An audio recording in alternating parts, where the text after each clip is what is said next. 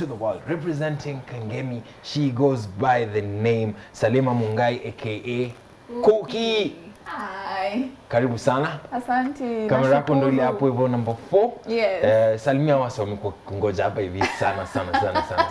I'm finally glad we are here and we are ready to start this. We are ready to take this off. Yes. All right. Kuky. More naitwa Kuky because you're brittle. Una break. You can break. But this question nimeulizwa so many times. But it started when, you know, I used to listen to Jua Kali sana kitambo. And then there's this song alikuwa anaimba kuhusu life yake when he was small and then he went to high school. And then there was a part where he said, you have to play that song, and then kuna part alisema sijui ikafika wapi nikaanza kucheza na Kuky. So every time that part used to come, nilikuwa nairudia. So my cousin used to tell me, Kuky nyamaza. And then ikafika time flani, now my cousin started calling me Kuky. Kuky. Yeah. So they say them Kuky is just too tiring to pronounce. So I wanted to say too, it's Kuky. So that's how your name got, but yeah. Hebu ambia Jua Kali unataka collab. He inspired you on it. He inspired me at a very small age. All right, shout out to you, Jua Kali. And you just told us you're dropping another one. If you're watching this, Kuky is here and Kuky would love to put in some work with you. Kuky nimeona umependa kudrop freestyles sana. Yes. Why not official tracks? Okay, freestyles, it just, most of the times when I'm in the studio, when my producer is playing me a beat, najipatanga tu I'm writing. So we decide, let's shoot this. And then we do. All right. Inakuanga tu, on kituo ya haraka, kituo gani, something to feed the fans. But it also helped me sharpen my inakusaidia kusharpen writing yako. Yeah, it helps me sharpen my writing. All right, in the process. Yeah. Okay, so the latest one you did and mona inaitwa let me get in there. We are almost in there. Please remind me the name. Watadea freestyle. Yeah. All right, so I like Watadea because you talk about bloggers, number one.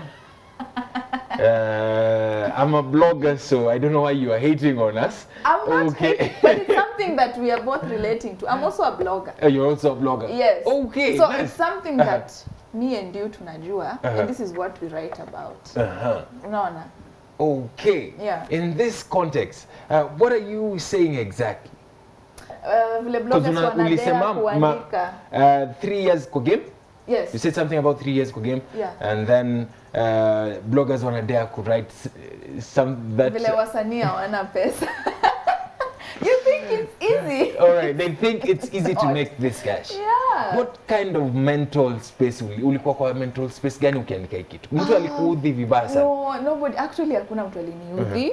It happened, we were just talking with him kwa studio. Shout out to him, by the way, anaitwa ni producer wake. Anaitwa Elixa. Elixa, shout out to Elixa. Watampataje kwenye IG since hatuwezi muona hapa? KE on Facebook, Instagram and Twitter. Akona fire beats, by the way, mtafuteni. So you were chilling with Elixa. Yeah, and then, you know, tulikuwa tunaulizana, hizi wimbo mbona hazisongi? Because we have done a mixtape, we have a very huge catalog.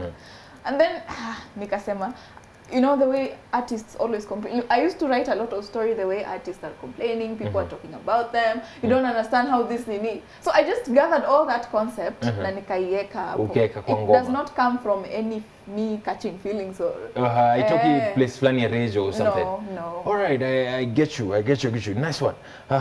So you are a blogger. You were a blogger before even rap. Yes, I was. You were an artist manager as well? Talent manager? A digital marketer. Digital marketer. Yeah, where I market artists. You market artists. Yes. All right. So from this experience that you have got, nini nafanya wasanii wasiblow? As a digital marketer, as a blogger, somebody who tells stories and learns, and an artist now, somebody who makes the art itself. Nini nafanya artists wasiblow? I think the way we market artists are watching us right now and they're recording songs.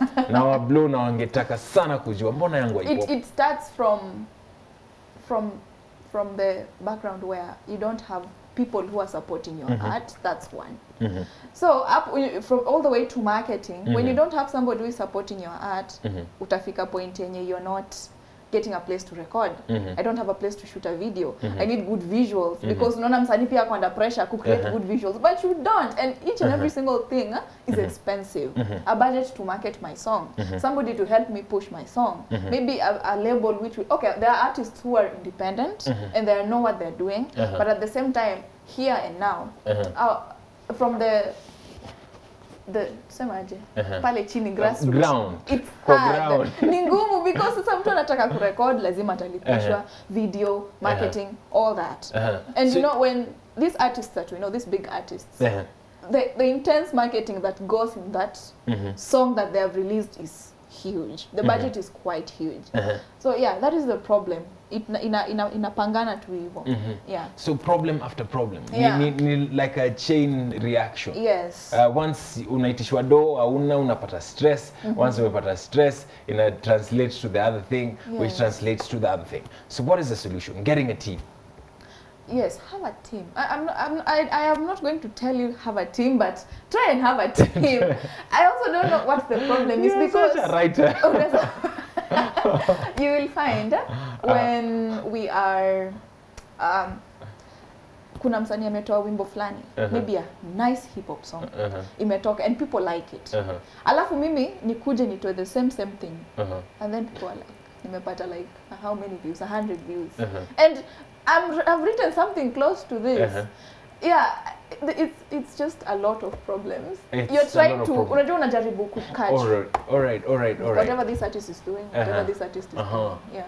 So be true to yourself also. Yeah, be true to yourself. Just do your art. Yeah. Okay, I'm interested in this photography side of yours. How do you manage to do all these things and still remain true to your art? Photography, events organizing, blogging, and the rest of them, and modeling. Well, I'm not a model per se. Actually, I wanted to be a model, and then now I started teaching myself how to do photography. And then I just ended up liking photography, and then the idea of me being a model just died. Yeah. Okay. So you're no longer posing for pictures? I do, but I do it when I want. You have something to push. I have a concept that I want to do, or when I feel like I need to create this for some later use, maybe, you know. Okay. Yeah. So yes, but let's not forget the matter here. How do you manage to juggle all these things and still stay true to your art? Because it takes a lot to be busy during the day or record during the day and be busy at night. It takes a lot of heart to do such a thing. Well, most of my job is online. As I say, I'm a social media manager, so I do it during the day.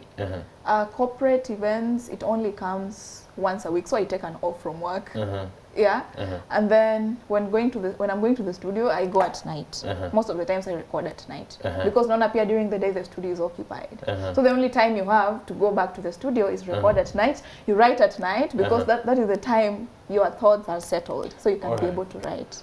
Is hip hop a safe space for women? Because I'm told we are almost at equality. We are almost at gender equality. We still have a lot of work to do as a people, as a human race. But is hip hop so far to you? Has it been good to you as a woman? Would you say so? Yes. Considering the people I look up to, if it has been good to them, why not us here in Kenya? You're seeing various people, various women in Kenya also trying to Tell me these people that you look up to. We want to get into your head. I admire the vibe in Saru, let me tell you the truth. Saru is a beast. Yeah, I like Nyashinsky. We agree. Saru is a beast. Yeah. Unanimous. Yeah. All right. Nyashinsky. His writing, I love it. Calligraph Jones, the hardness in it. All right. And you're a writer for real. You know how to describe each and every one of them. Each and every one of them has a word. Yeah. Okay. Nani tena? Wakadinali, yeah, the kind of, you know, the vibe they give of their songs. It's just and the stories they tell. The stories they tell. Shout out to Wakadinali. It's very smooth in a really hard way. You get. Yeah. Okay. Thank you very much for that one. So shout out to you. So this is the one you're pushing. Remind me, I keep forgetting the name of this freestyle. The latest one. I have another one that's coming up. Another one that is coming up. Yes. And you're teasing. You keep teasing them on IG. Before we get back to the music, what is in store? In store is my personal blog. I launched it last month in December. And then tukaanza kufanyia kazi sahi. So sahi ndo tunangangana nayo. Kutengeneza content. Yes, kutengeneza entertainment, you know. What should we look forward to hapo kwenye? Mostly my blog mostly it's going to you see the way artists also say hawana platform ya kukua talked about. I think now this will give them a platform. All right. Yeah. Starting with you. Starting with you. Okay, Kuky, we are about to get a performance from you supported by Mr. DJ Eli Apaivi. But before that, please share with them your social media handles. You can find me on Instagram at Salima Muigai, Facebook Salima Muigai, and Twitter as well, Salima_Muigai. Okay, are you related to the president? No. But I get that question a lot.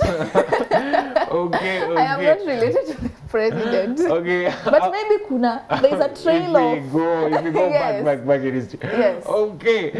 Should we look up for a project, an album, or kitu kama hicho? Yes, there's an album I'm working on. Still very fresh. But there's an album I'm working on. There's a freestyle that's coming up. Yes. A freestyle that is coming up. Yes. So subscribe pale katika YouTube channel yako, which is at Salima Muigai. Salima Muigai, yes, on YouTube as well, and every other important place that you need to find her. We have come to the end of this particular one, Ms. Salima, and it's about that time that you perform for us, supported by Mr. DJ Eli. The floor is mine. The floor is yours. Thank you. And then we'll be back with some more of Hiphopthursday. If you happen to love her music, keep requesting it so we can have it on rotation. Hapa hivi kwenye Hiphopthursday and Y254 in general. Salima, Muigai aka Kuky, and DJ Eli. Take it away.